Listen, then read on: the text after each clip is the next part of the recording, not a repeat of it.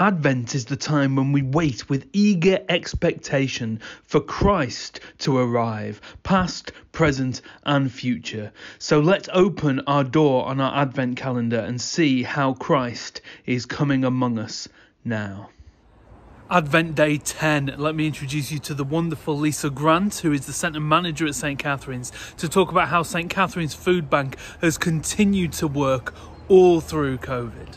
My name is Lisa Grant and I'm the Centre Manager at St Catherine's. Initially our food bank was a collection service, so people would come into the centre and we'd talk to them about their issues. We could signpost them to other agencies and provide them with food.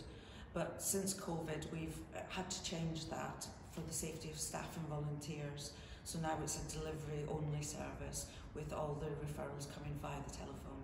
We've had to reduce the number of days that we run the service just to try and keep up with demand and process the food parcels. The main process for our food bank is that people contact us via the telephone and we have a discussion with them, try and figure out what the situation is that they're in and how we can help them, and the majority of the time that is in the provision of emergency food. Now starting to see different sorts of clients coming through, and those are people who have been on furlough and have now actually lost their jobs. So we're seeing a lot of new clients who've never used our food bank in the past. We've now got a team of very new volunteers, which we're massively grateful for.